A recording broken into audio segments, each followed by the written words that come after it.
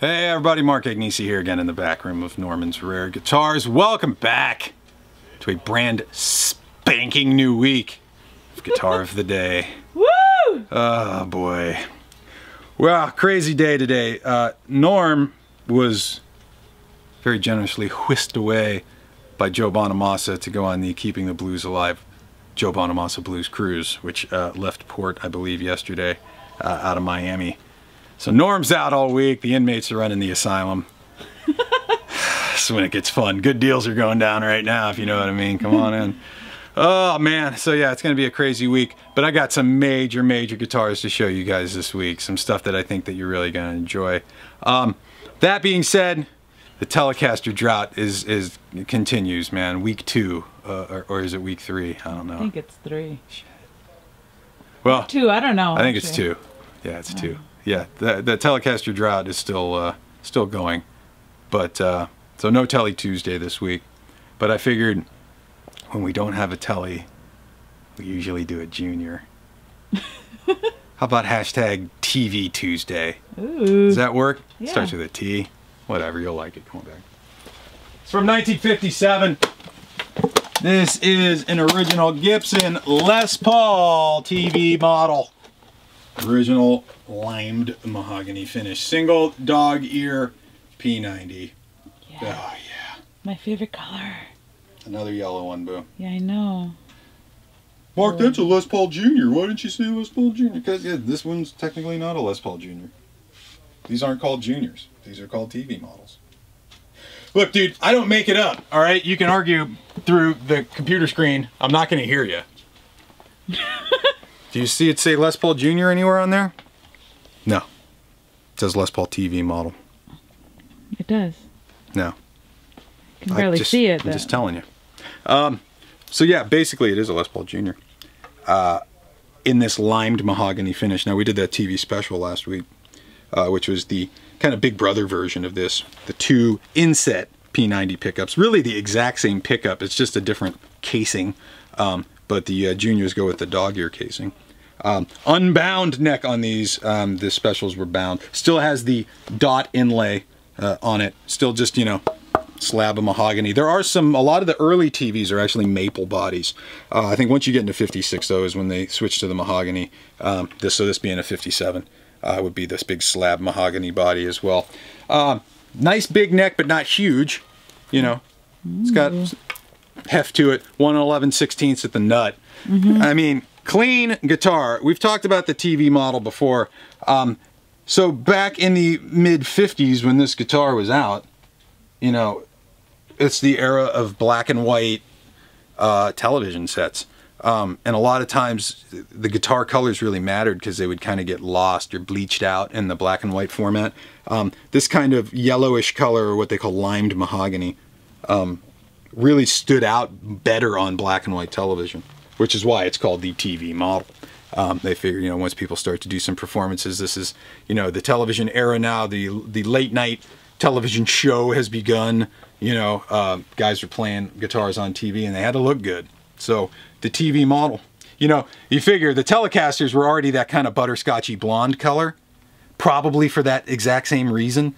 And which is also why they work so well on TV. So I think Gibson kind of almost took a nod from Leo's book. That kind of mid-century blonde butterscotch color worked pretty well on TV. But yeah, they're far more desirable, far rarer than the sunburst counterparts. Again, we're talking about kind of a student-level guitar here. So they did crank these out, especially the sunburst ones. The TV ones are far rarer, far harder to come by, and you're going to pay a little bit of premium for the color. Now this one's got one modification done to it. These are repro tuners on here. Repro? Yeah, reproduction. Come on. Short. Repro. Repops, you know. So repro tuners, why is that okay with me? Because it doesn't modify the guitar at all. You know, they make these off of a mold of the original, so all the screw holes line up. You're not modifying the guitar at all. You're taking one part off and putting one part back on. And as you'll see here, why did they do that? There's your original tuners. As you'll see, some stuff missing. This is what happens over time. That material, that plastic starts to get brown, starts to get brittle, kind of crystallizes, and one day they just turn literally to dust in your hands. That's what was happening to these. So They're still the original tuners. You could pop some new buttons on them and put them back on the guitar. Previous owner decided to just keep them in the case, throw some repros on it. Man, there's far worse things you can do to a guitar than that. Put those tuners back on with new buttons, you got an all original guitar again. Except for the case, that is like a 70s era hard case. Those crock cases, man, you look at those wrong. If I look at one of those, if I give one of those the stink eye, they just disintegrate right in front of you. They don't stand the test of time, kids. So it's got a 70s era hard case. Oh yeah, it's the beginning of the week, Norm's out. Got the place to ourselves. Ooh. Let's go to the couch. Let's tune this son of a bitch to open G. Let's get the week started. I'm really excited. This is my excited face. All right, we're out front. We have the 1957 Gibson Les Paul TV model. Original limed mahogany finish. Single dog ear P90 pickup. These things usually pair nicely with kind of a small student level amp as well. We're going to be exploring again today the new Fender Pro Junior 4, the little lacquered tweed jobby. We're just going to keep the tone knob right at noon. We'll play with the volume. There's no reverb. Sorry. Not even a little bit. So we're going to start with the volume on like 4, and we'll kind of go through some different gain stages. Let's hear this thing on 4.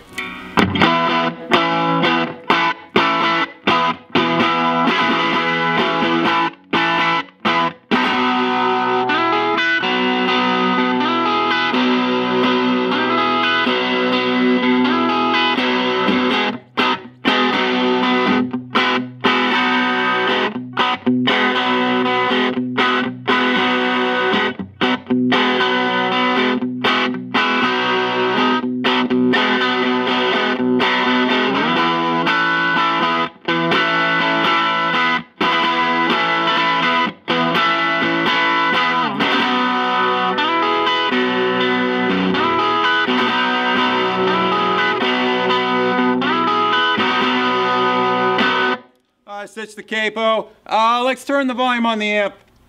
Let's turn the volume on the amp up to about 7. Remember, these go to 12. So we're a little over halfway right now. And we're going to roll the volume back on the guitar a little bit. Kind of see how the P90 cleans up a little bit.